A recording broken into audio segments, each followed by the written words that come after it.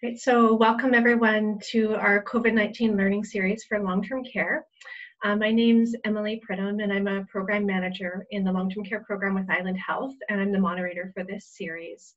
I'll remind everybody that we are recording this session, and the recording of it and the PowerPoint slides will be available afterwards. We'll get that posted shortly later this week or early next. I'd like to start by acknowledging again today that I am here as a visitor working on the traditional territory of the Lekwungen speaking people, the Saanich, the Songhees, and the Esquimalt people. I know people are dialing in from other parts of the island, the Health Authority, and I really encourage you to take a moment to reflect on the land and the territory that you're joining us from today. I want to thank everybody for taking the time to join the learning series, whether you're joining us live here today or you're listening to us afterwards. And everybody has really busy work and schedules, so it's really valuable that you're taking this time to join us in this learning. Throughout this learning series, our purpose is to really help build your confidence and help you feel better prepared to work safely during an outbreak. The first two sessions that we did covered what to do in the event of an influenza outbreak and what you should be considering in terms of preparing for and containing a COVID outbreak on site. The recordings for those first two sessions are posted on the intranet, so you can access them afterwards if you haven't had a chance yet. The other thing that I'll mention is that we do have a survey evaluation for this series. I'll post it shortly in the chat box, and I encourage you to take some time throughout this session or shortly afterwards to give us that feedback through the survey. It really helps us organize and improve the series as we go. So today is the third session in our 5-week series, and today what we're talking about is what will happen if there's a COVID-19 outbreak in long-term care. And I'll just take a moment to say it's really timely that we're coming together today to talk about this. I'm sure you're all aware that we have had now 2 outbreaks in long-term care here on Vancouver Island. And I certainly know and have heard that there's a lot of anxiety, uncertainty, and fear about managing COVID-19 in long-term care. I also want to say that what we have seen in our 2 sites with outbreaks is that the staff have done an utterly exceptional job in ensuring those outbreaks are contained. And I think I'd appreciate if we all take a moment to thank those staff sincerely for how hard they've worked and the work that they're doing tirelessly to support the residents and themselves out there at Rainbow Gardens and Discovery Harbour. So huge thank you to all of you for the work that you're doing and the impact that you're having. So today's session, and I'll turn it over quickly to our guests, as I've said, is about what to do in the event of a COVID-19 outbreak in long-term care. We're fortunate to have Bhavin Manhas here with us today, who's a manager and a colleague of mine working in the long-term care program. And she's been instrumental in helping us develop our plans and our response protocol. And she'll spend a few minutes talking about some highlights in the guidelines that we have. And then she'll be leading a session for you with some guest speakers to talk about these guidelines and how we're using them in long-term care. So we have the pleasure of having with us our MHO, Dr. Fife, our medical director, Dr. Manville, our director of long-term care, Carmela Betza, the director of IPAC, Lisa Young, and then we also have Ben Shaw with IPAC and Cheryl Bronin, who's a CD nurse here with us today to have a lively discussion, I'm sure, about managing an outbreak. So without further ado, Bhavin, I'll turn it over to you. Thank you, Emily. Okay, so I'm sure you're all so excited about learning what to do in a COVID outbreak. I'm sure many of you have attended sessions. There's been a lot of learning series across different organizations and like the universities as well. So a lot of what we're going to be talking about today will be based on our experience and in consultation with different health authorities, what we've learned about managing an outbreak in long-term care. Just a side note, Emily, I don't see Cheryl on the line, so if she does come on, if you could make her a co-host. Unless you have another name out there, Cheryl, let us know. All right, so let me figure out how to use my PowerPoint.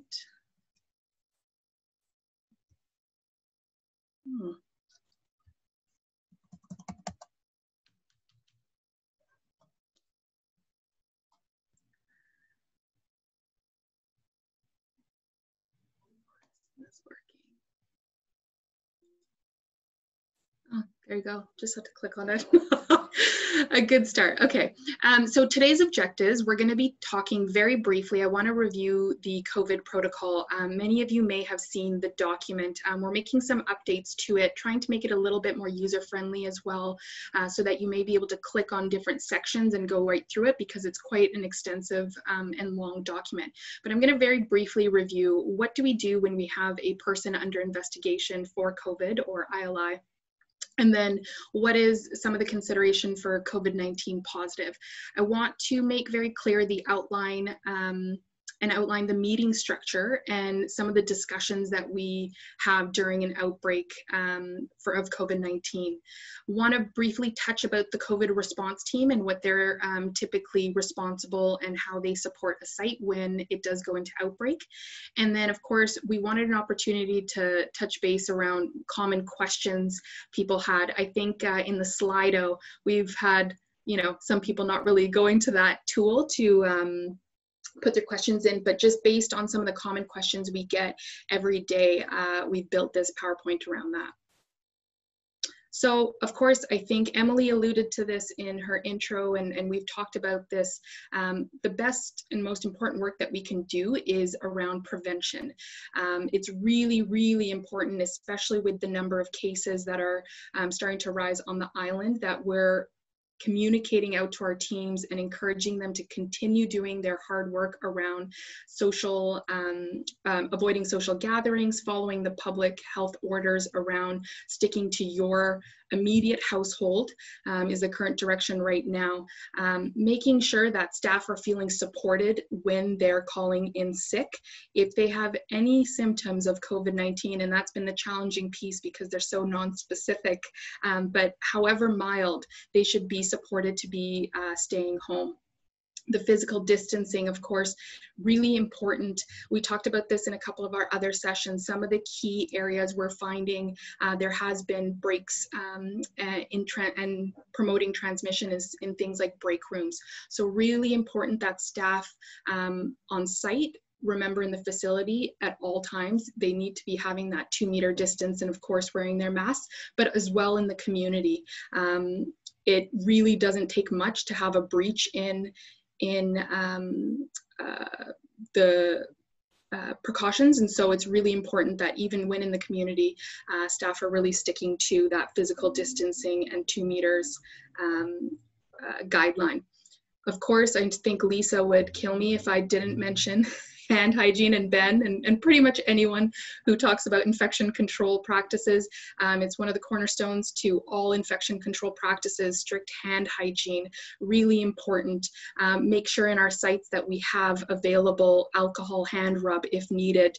Make sure it's as a system available to people when they're coming out of rooms before and after patient interactions, resident interactions. The other piece that we're doing in terms of prevention is that monitoring piece. So important that we're assessing our residents every day and our staff to make sure that no one is developing any symptoms, and if they are, then ensuring the appropriate protocols are put into place.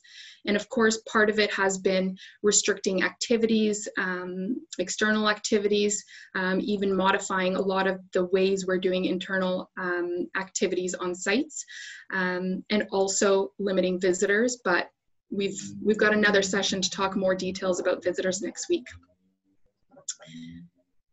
Okay, what do you do when a person develops symptoms? And so we've developed this algorithm here, trying to make it a bit linear of what would I do if I'm a frontline nurse that's working with residents that develop COVID or influenza-like illness symptoms. So of course, the biggest piece is that we need to make sure we're screening everyone daily. And if a resident meets any of the criteria here, and the threshold is very low in long-term care, if they screen positive to these symptoms, then they would meet case definition for COVID-19, and they would be considered a person under investigation. The most responsible nurse, so the nurse that's assigned to caring for that resident, should ensure, number one, that you want to put the resident on isolation. So that's droplet and contact precautions, and make sure that the outbreak protocol restrictions are initiated.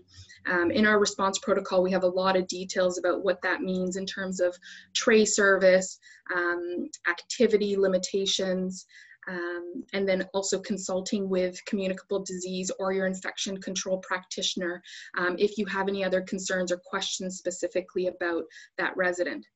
The other piece is making sure that that resident is going to be tested. The preference is with a nasopharyngeal swab. We do have in our response protocol, we've updated, and on the intranet, there's a really great video for staff that maybe have not done an NP swab and they're worried about it. There's a really great video on our website, and we'll send that out, and it'll be in our updated response protocol of how to actually obtain that swab. It's not always a comfortable thing, but that really is the best tool to use to determine if they're positive. And we'll talk a little bit about the limitations to testing and what does it actually mean, the result, once we get it, if it's negative. The other piece of nurse, really important, is to consider, are there any other residents with symptoms, whether they're in that same neighborhood, in the same wing, or in the facility. And it's not just residents. We want to know if staff are also developing symptoms, because that gives us a bit more of a picture of what could be going on in a site, and may indicate, if you've got more than one person, that you want to be communicating with communicable disease or infection control for a little bit more guidance. Oops.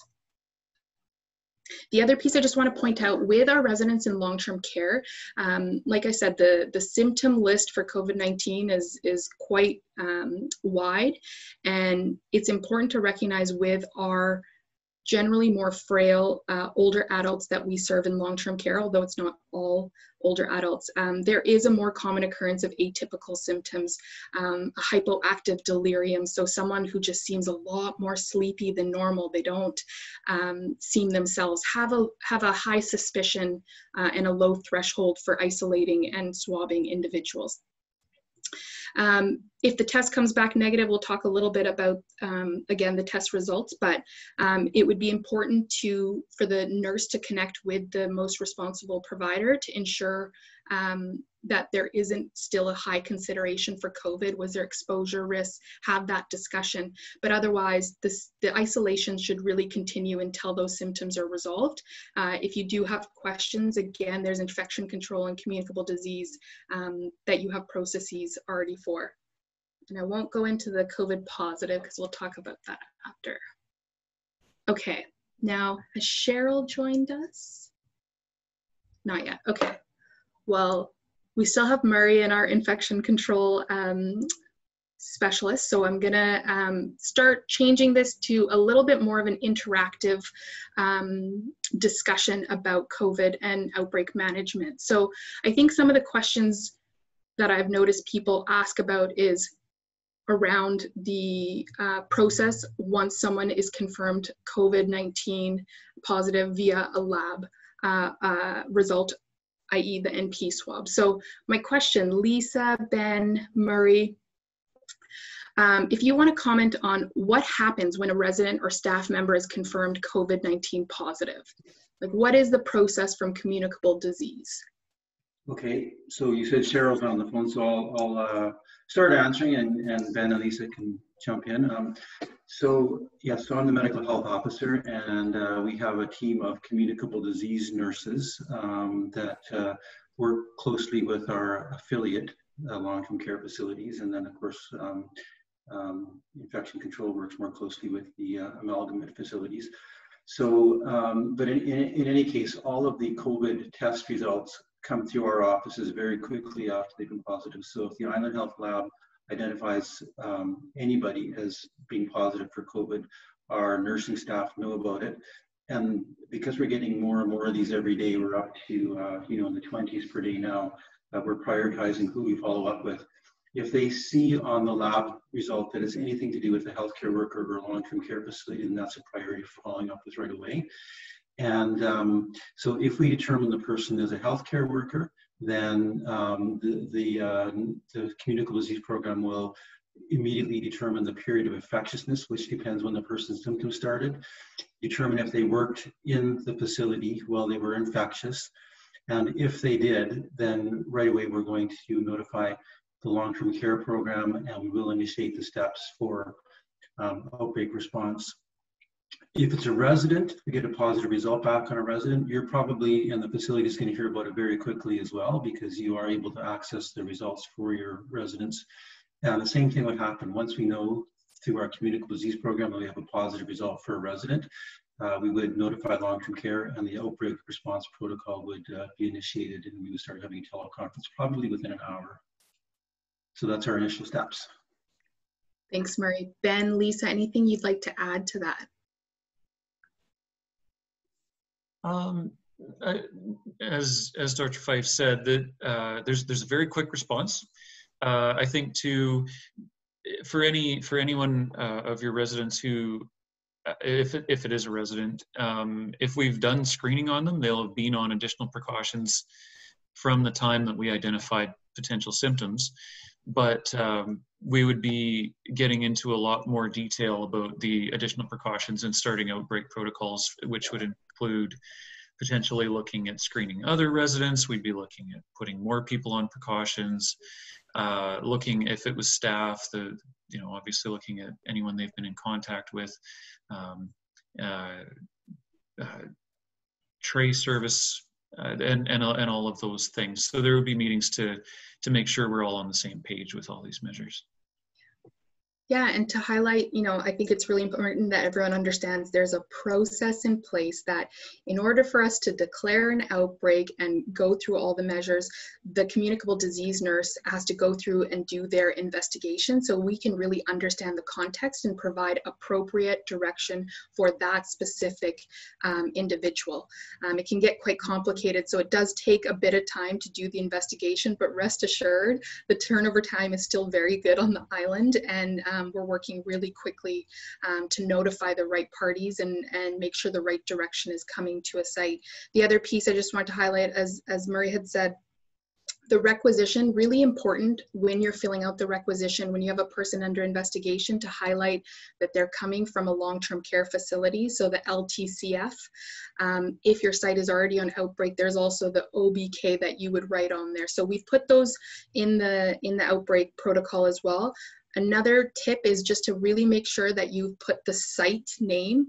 Important to label the swabs appropriately so they can get processed in a timely manner and there's no issues with that. So just another question in terms of contact tracing, and I don't know if Ben, if you want to talk a little bit about this, but what information is it helpful for sites to have prepared when a communicable disease nurse or an infection control practitioner is contacting them to do the tracing? Well, we're definitely looking for people. I guess it's a little different for staff. So staff, obviously, we want to know their assignments and their shift schedules, other staff that they worked with, and it's a combined effort. So OH&S is going to be following up with staff. From an IPAC perspective, we're focused on resident and patient safety. And the communicable diseases people are working with the general public and the community family contacts out in the world. But we would want to, collect that story. Where's this person been? Who have they been with? Particularly, what's the risk of body fluids exposure, contact, and what PPE was worn?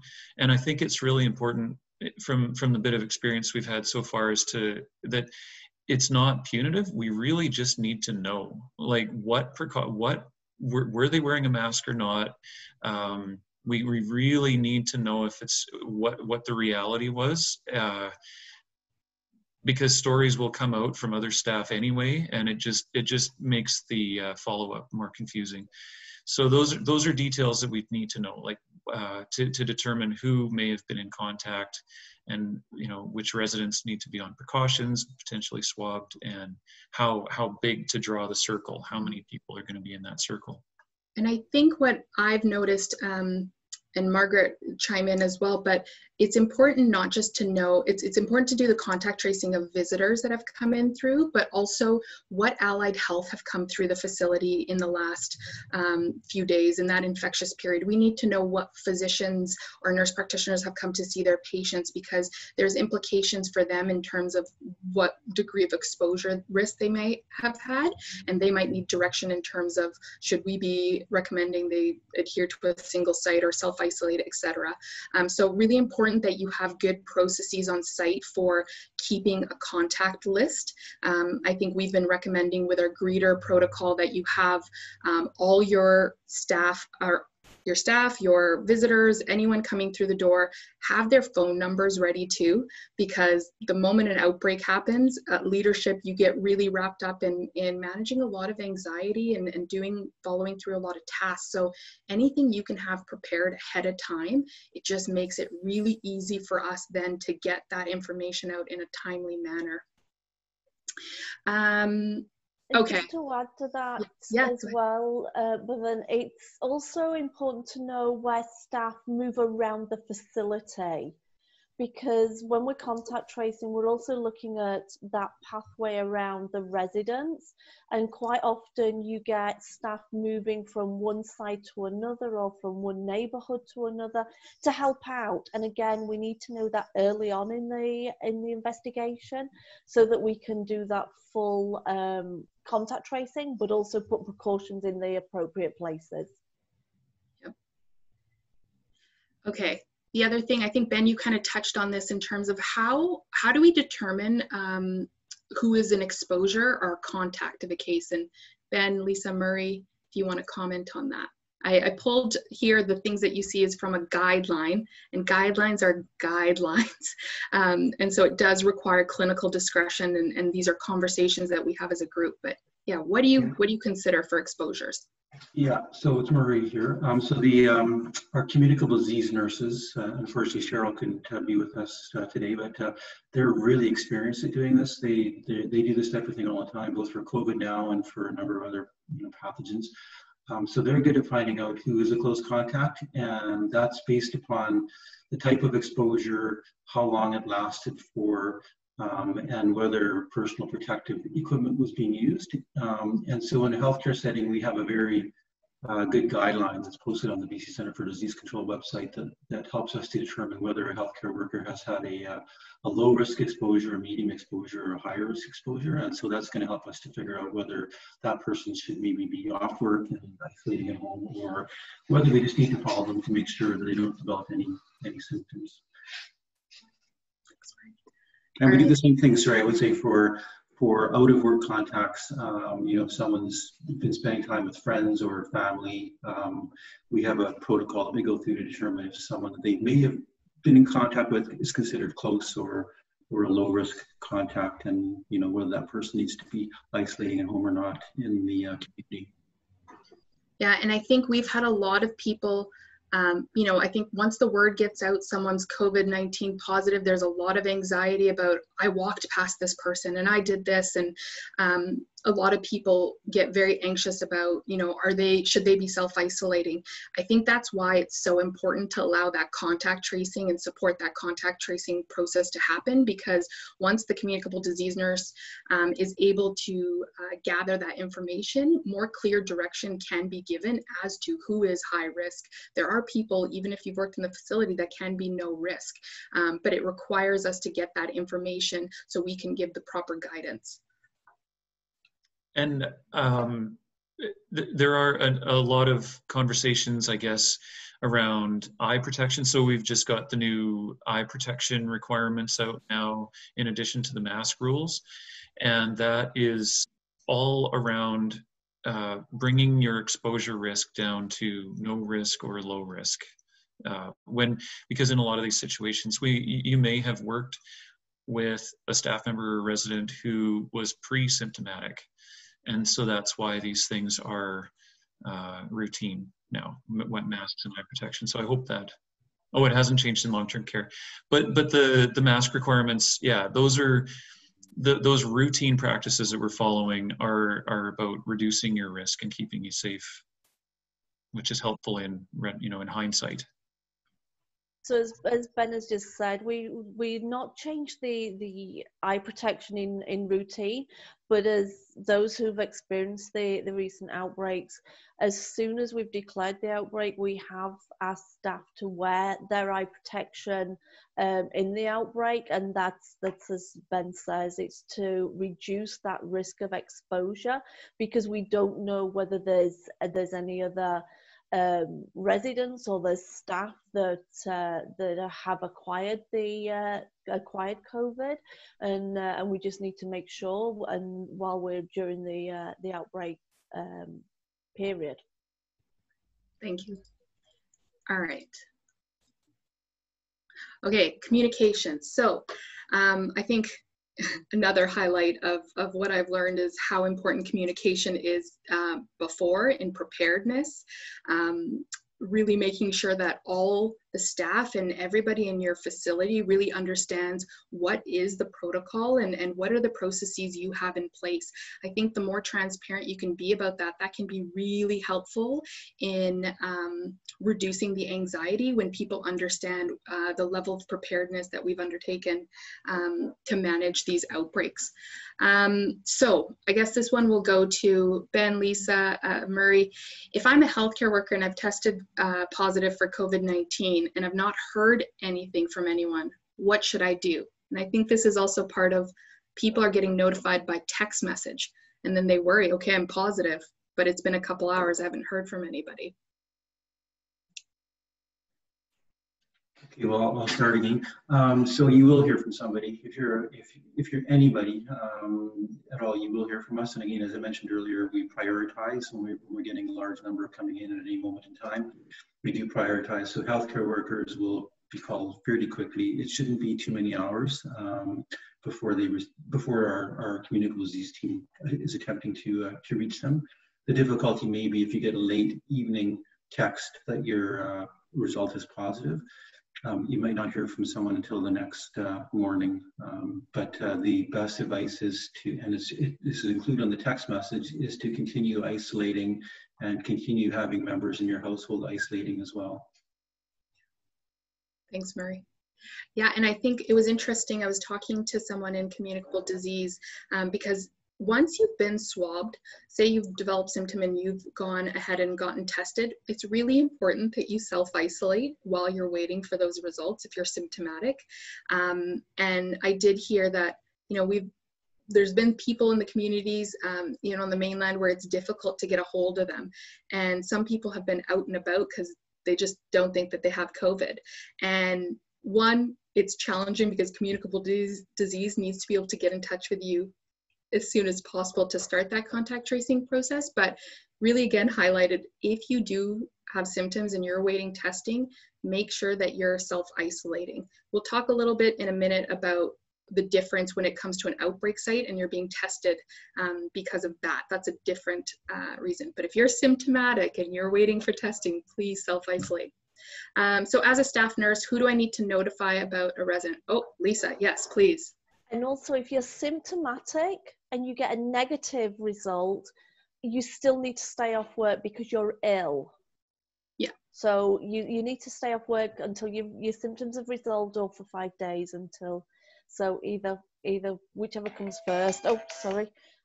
Just because we need you to, there are other viruses around, particularly at this time of the year.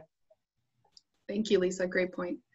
So if you're a staff nurse and you find out that a resident is positive, just this picture here is our outbreak management escalating communication. This is the adapted one that's going to come in the new response protocol on early next week. And so as a most responsible nurse, you need to make sure that you're, if it's during the day, get your clinical nurse leader or your supervisor involved and make them aware that this resident is positive. Of course, you want to make sure, like we talked about before, that everyone is on the appropriate isolation precautions and all the other outbreak restrictions. They're not leaving their room to go to activities or having meals, etc. It would be important that then your supervisor is letting the manager, the director of care, the site manager know, because they need to let there's Carmela sitting there, our director of long-term care, know, so that we can pull together all the key people that need to come together and have conversations, figure out what's happening in this outbreak so that we can give really good direction. So Murray's often one of our medical health officers, but we've got a number of them on the island that will work with us based on the geography around what is the outbreak situation. We typically have our communicable disease nurse, Dr. Kibsey, our infectious disease or infection control director and medical microbiologist is also involved in those conversations. And we will put together an emergency outbreak teleconference so that all of these people can have a conversation about what is the direction that needs to happen around the clinical management, as well as specific operational considerations. And then we've now taken from Fraser, we've started to have daily outbreak coordination centers, because as you know, we've had 2 outbreaks in our on the island, and so being able to discuss both of them with all the key people there. Again, as things are happening every day, questions are coming up from the site, we need to be able to provide that clear direction. Carmela, can you, yeah. Sorry, just in terms of who to notify, I think the other one person that needs to be notified is the primary care provider for the resident or the client. Yes, that's a great point. And here, it would be really important for any manager, director of care, make sure you've got your medical coordinator's contact information and the MRPs. If your site has had a specific process that you're going to call the medical coordinator instead of the MRP, make sure that's clear for the staff and that contact information is readily available. It's really important for our medical providers to be on the call so that we can have conversations about medical management. Okay, go ahead, Margaret. Yeah, thank you. I was just going to mention that, Murray. The other thing is that we did develop that SBAR, which has the information for the emergency outbreak teleconference. So the SBAR, which has, that you can send to the MRP, notifying them of the COVID positive result if they don't have it already. You probably phone them, but this also has the phone number on it. But I was just on call a few weeks ago, and at least half of the SBARs that I received did not have the updated version. So please use the updated version of the SBAR because it does have that extra notification of the telephone number. Because I know in a stressful situation, sometimes those things are forgotten, and be really appreciated if you could send that along to the MRP and to the medical coordinator, actually. Thanks, Margaret. Carmela, do you want to comment a little bit around how does communications work in Island Health, and how do we let families, residents, what does that look like? Okay, thanks, Bevan.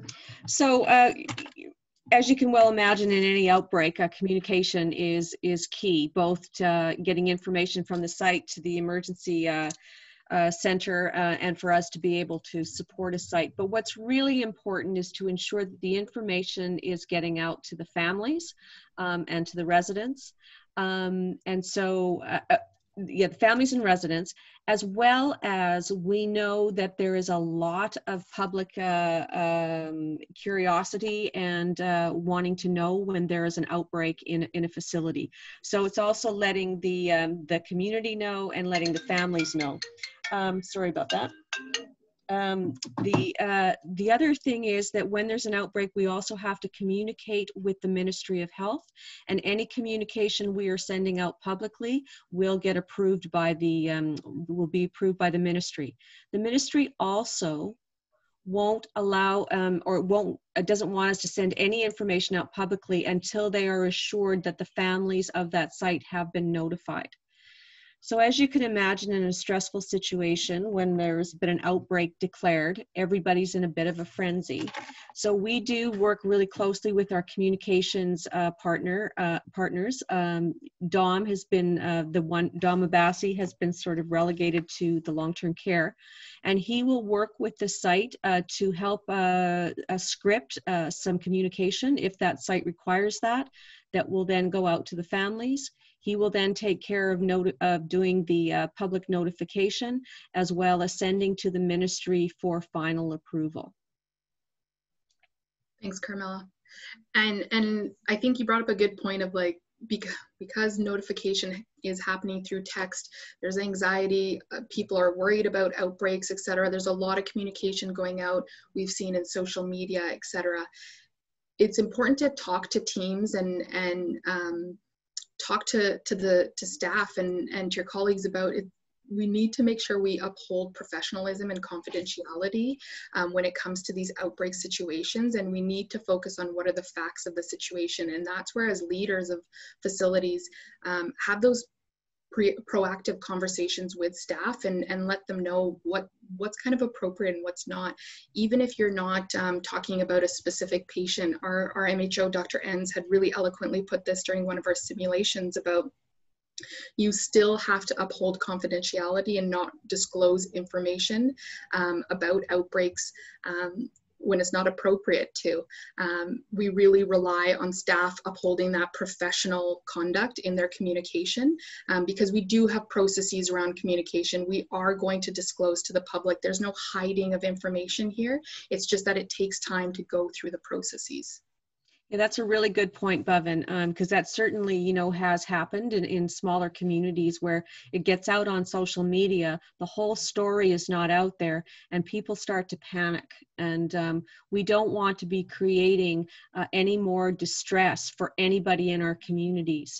So it really is important to have those conversations. I totally agree. And they should be part of the huddles, you know, that our leadership is having with staff on the site. Okay, I'm looking at our time, so got a few questions. I might skip a few of the questions on the slide so we can get through a couple more topics here. So in terms of the testing strategy, Lisa, Ben, Dr. Fife, if you want to comment on how do we, decide, Dr. Fife, how do we decide on who are we going to test when it comes to swabbing? Are we going to test everybody? Are we going to test a select few residents? What goes into that decision? And then Lisa and Ben, if you could just talk about what does a negative result mean? And I think, Lisa, you'd already mentioned before about what should one do if they're in an outbreak situation, they've been told to get a swab done, but they don't have symptoms. So start with Dr. Fife. Okay, so first of all, I'll just say that we're told over and over again, and the microbiologist, Dr. Kibsey, and all our microbiologists say, don't test asymptomatic people. Don't test asymptomatic people. The test is not good for asymptomatic people. But there's an exception. There's a few exceptions, and one of them is when we have an exposure or an outbreak in a facility. We do test both the residents or patients and staff. And we try to do this strategically. So we look at, if it was a staff person, like most of the initial cases are, we do try to look at who they have been in contact with and see if there's a select number of people that it makes sense to test, both healthcare workers that they work alongside and patients or residents that they've cared for. So if we can do that strategically, we will. If the number of individuals that they've worked with and potentially been close to in terms of staff, like in the meeting rooms and things like that, or sharing care around residents or patients, if it's fairly large, then we're likely to just say we're going to test all staff in that particular unit. And the same thing with residents. If there's a situation where a healthcare worker, when they're infectious for a day, only worked with one resident or two residents, then we might be able to get away with just starting off testing them. On the other hand, if they cared for residents throughout the whole unit or whole neighborhood, then we may have to do a broader testing strategy. So the short answer is it depends. That's healthcare. Yes, thanks, Murray. Lisa, Ben, do you want to comment on what does a negative result mean, and what's our guidance for staff that are asked to get tested in an outbreak but don't have symptoms? So I'm sure Dr. Fife or Dr. Kibsey can explain this much better than I can, but a negative swab isn't necessarily negative, especially either in the very early stages of disease or pre-infectious period, as we call it. So if we are doing that, that's point prevalence that Dr. Fife just mentioned, and we're screening asymptomatic staff and residents, which we've done recently, and people come back negative, it may be that they've only just had contact with somebody who's positive, and we're just not picking up enough virus, or the person has not got enough virus there. They're certainly not feeling ill. They've not got enough virus there for us to identify it. So that negative is only as good as that moment that we've taken it. That does not mean that they will not develop symptoms in the near future. And that is why we still allow people to come back to work at that point, but that's why we have everybody in their full PPE, and why it's so important that people wear their mask and their eye protection at work, and still physically distance and things like that. So that's where why we do the swabbing at various different points, and those who've been involved in some of the outbreaks recently have noticed that we may get a result at a separate point prevalence point, and we go, that's fine, that's connected to that first round of swabbing, but we found it later, and it just so happens that the person has enough virus or is ill, and we're now picking it up at this point. Equally, if somebody is symptomatic, and as I alluded to earlier, if somebody is ill and has respiratory symptoms and gets a negative result, that does not mean that they should be at work. They may have another respiratory virus, and they do need to stay away from work in that situation. Thanks, Lisa. So if I'm a care worker and I've been asked to go get swabbed, this is one of the clarifications we had to have, is it is still safe for you to come to work provided you remain without any symptoms. Yep. Because you've been asked to do this as part of the outbreak testing strategy. But you should still have a low threshold, and if you develop any symptoms, however mild, you should book off work, let your manager know, so that we can make sure testing is organized, or direction from communicable disease can be given. And make sure that you're wearing your PPE, like Lisa is saying, your hand hygiene, really important not to have those breaches. We have a couple minutes left, and we still got a couple slides to go through. If you have to go, please, into the panel as well, thank you. But I do wanna, if you are able to stay, then that's great. Hopefully it will be only a few more minutes. Outbreak management. So what do we do as leaders and frontline workers to ensure we can manage the outbreak successfully? And I think at the outset of this presentation, Emily mentioned that, despite there being some challenges at a couple of our sites who've been on outbreak the last few weeks, they've done a really extraordinary job of taking care of the residents. They've done a really good job in terms of containing the outbreak. And some of the things that were done that were really great is they followed the outbreak restrictions. So like Ben mentioned, making sure the residents are on the right precautions, isolation is occurring, admissions and transfers were closed in the building, signage and housekeeping was enhanced, and we've been having lots of communication with the site to make sure that any questions that they have, we can provide some direction. And Dr. Fife and Dr. Enns have been really fantastic, as well as the rest of the team in terms of Lisa, Dr. Kipsey, our long-term care leadership, Dr. Manville as well.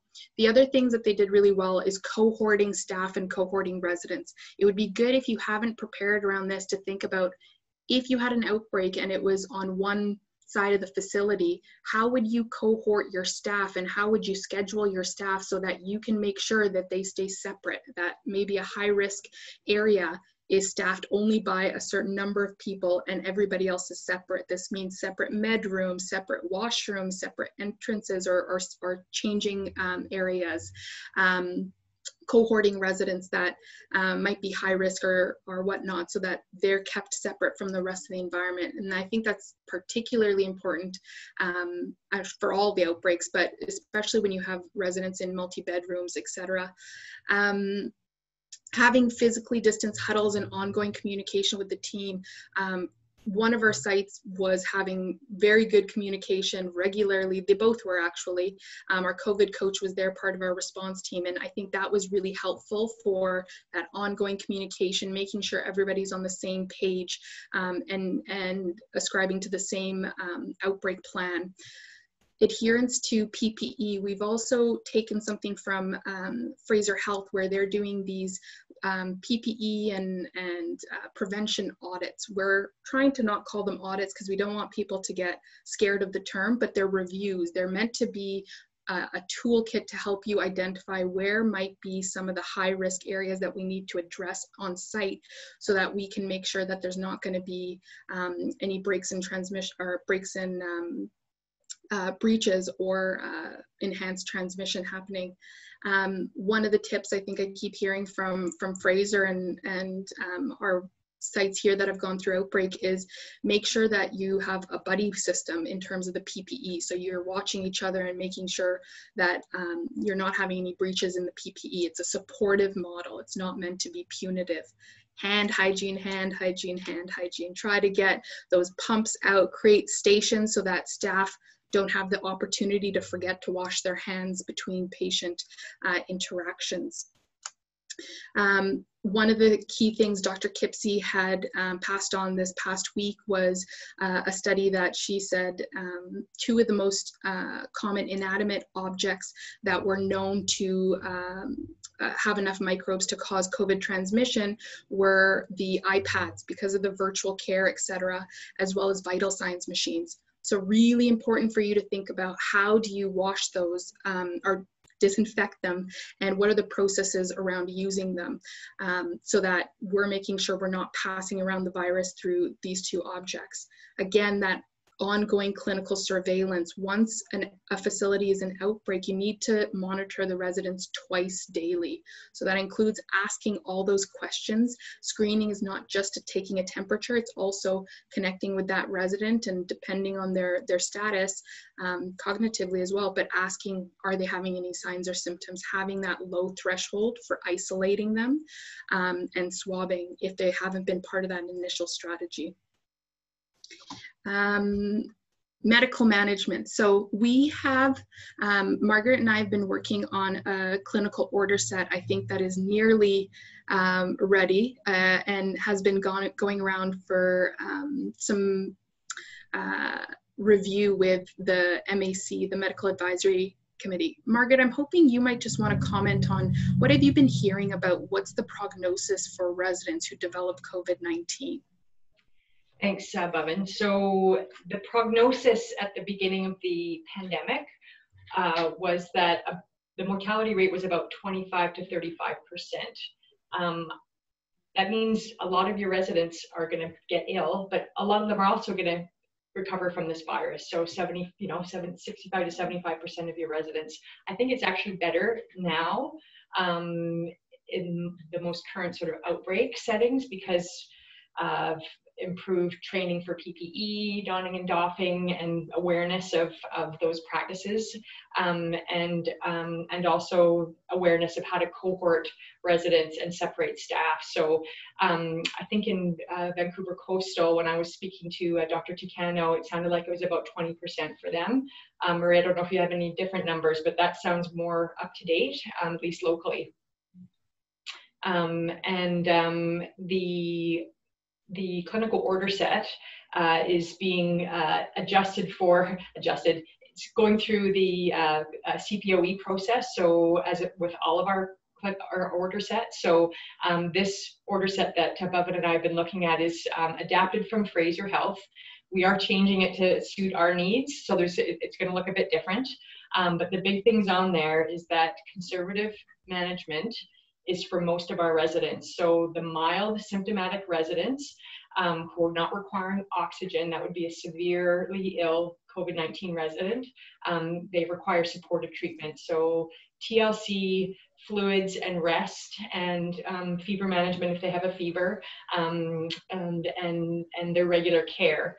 I think, obviously our residents are at most risk if staff aren't showing up. So that was another reason that mortality was higher at the beginning of the pandemic, is that it wasn't just that people were dying from COVID-19, but they were dying from the effects of the outbreak on the entire facility. So staffing and people not being able to get what they need as far as hydration, oral intake, medications, transferring, getting, making sure that pressure ulcers aren't developing, etc. So that's really important.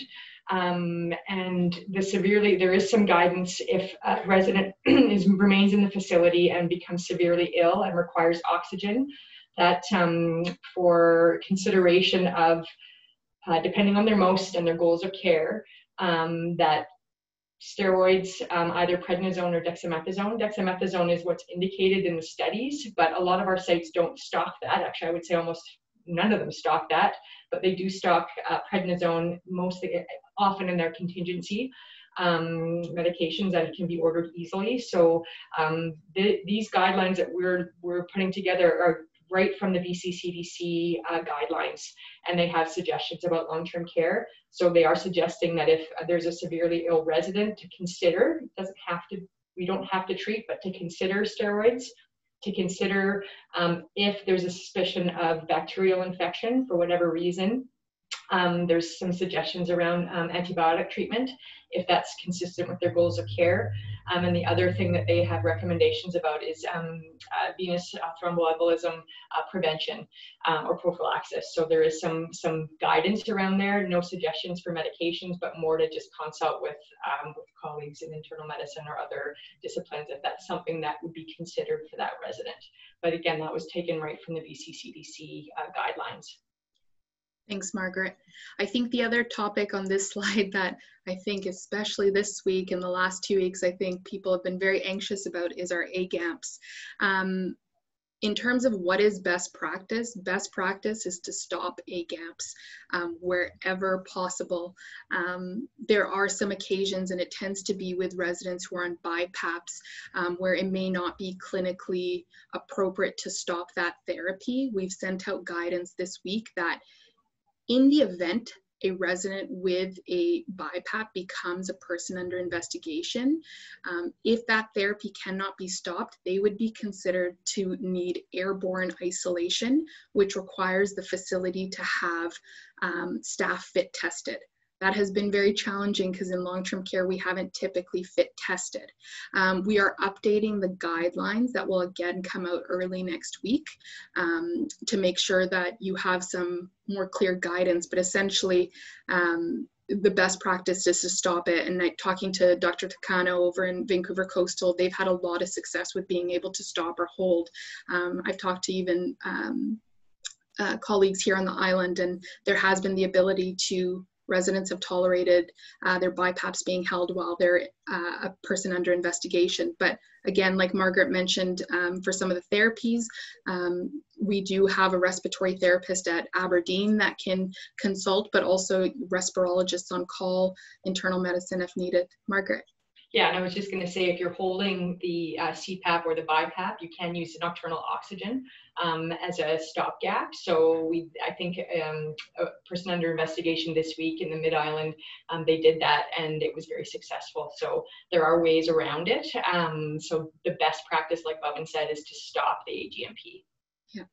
And the one other tip that I want to share here is in our outbreak management, Dr. Kipsey, our medical microbiologist, commented it would be important to, as a medical coordinator or MRP, talk with the medical coordinator about reviewing all residents, even the asymptomatic ones, around what are their investigations that are coming into house? What is actually clinically essential? What medications are clinically essential? Where can we make some modifications to ensure that there's no, people coming into the building that don't need to be there? So that's just another tip in terms of what should I be kind of considering as a role as a medical coordinator. And lab testing as well. Sorry, just that was the other piece that Dr. Kipsey had reminded us, is that labs are often coming in for routine reasons, and if there's a reason to do a lab, obviously that's important. But if it's a routine lab that can wait, that should absolutely wait until the outbreak is declared over. Almost done here. In terms of transfers, so can we just, Dr. Fife, Carmela, Lisa, Margaret, can you comment on, how do we decide whether a resident needs to be transferred to acute care? And then what is the communication that needs to happen with that?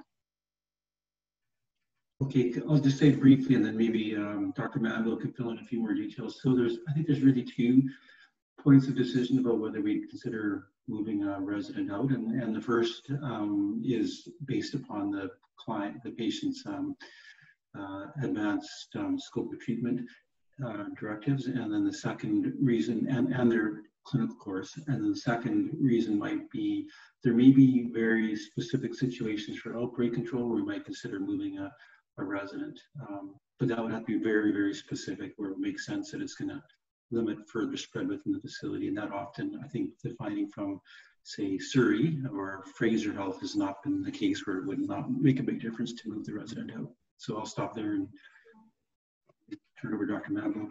Yeah, I agree. I think, we've had that experience this week, and I think there was the right choice for the residents to be transferred, and it caused some difficulties with communication and just understanding what the goals of that transfer were, and it was really for outbreak control, because there was a few identified residents, and there was other considerations at the site, and I would stand by that decision that we all made together, that this was important for the resident.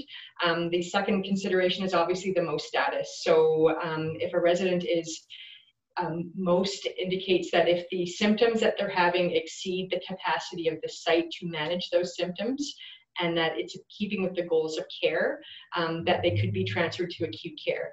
If that decision's made, the MRP and the MHO need to have that discussion. The MHO needs to be aware, supportive of that transfer, and then the MRP also needs to communicate with the COVID positive cohort unit if that's where they're going. Obviously a COVID positive resident could fall and break their hip too. We haven't had that scenario, but there is going to be sort of some considerations for depending on what the issue is for the transfer. But MRP to MRP communication needs to happen. And then there's other communication that happens sort of above us. Carmela, I don't know if you want to talk about that. Well, certainly when we do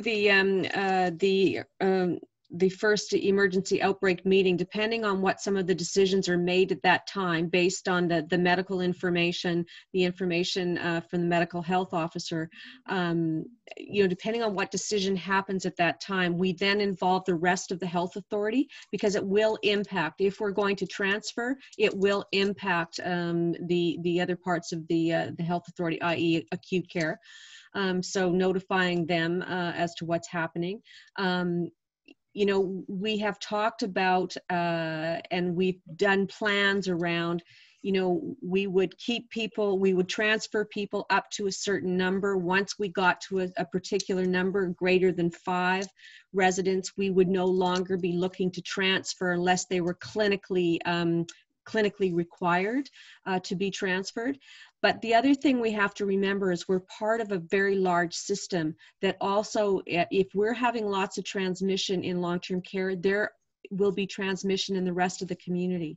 So decisions often get made based on what is the needs for everyone. What is the capacity for acute care to be able to take in those COVID units? Where is the best place to provide care for our residents and patients? So I think that we can come up with the best plans of what we think we're going to do based on a particular framework or information. However, we have to be flexible and understand that this is always a moving target based on what is going on in the rest of the community. Yeah, and I think that's, in terms of transfers, it seems like an algorithm should be able to tell us what to do, but the scenarios are complex. There needs to be a team discussion, and many things are considered in whether someone is transferred and what is the best thing to do for that resident and for the site and for the system, and making sure that all the appropriate communication is occurring so that all parties are aware, also because of that public health risk during the transfer. Correct. All right, we're on the last slide here, one slide after this, but the response team. I just wanted to make you aware, we do have a long-term care response team made of some clinical nurses, nurse practitioners, infection control practitioners, and we come together in the outbreak and we determine in that first meeting when we come together, what is it that the site needs as support.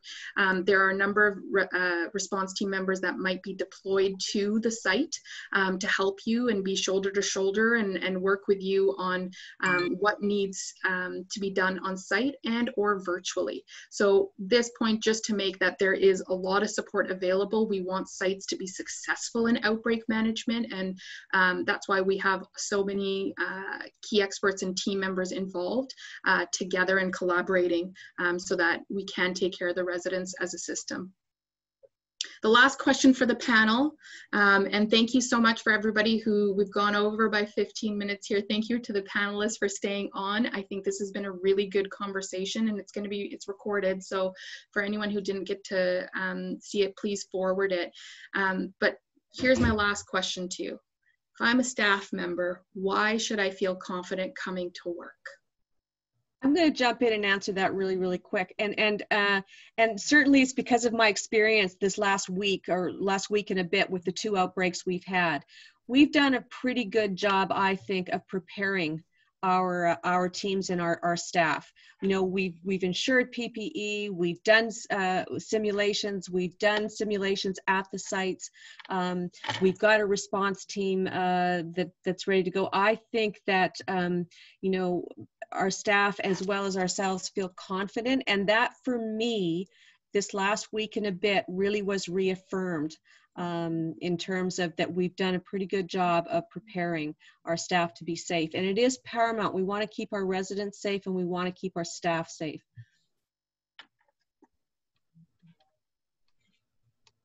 I'm just going to echo that. I think Carmela summarized it very well, and I don't have a lot to add to that. So yeah, I think everything has been done to keep the residents and the staff safe. There's a whole bunch of steps in here, and we're following them. We've learned from what happened early on in the outbreaks in other places, and we're applying all the measures, and I think it's showing to be quite successful here in Vancouver Island. So thanks to the efforts that everybody's making.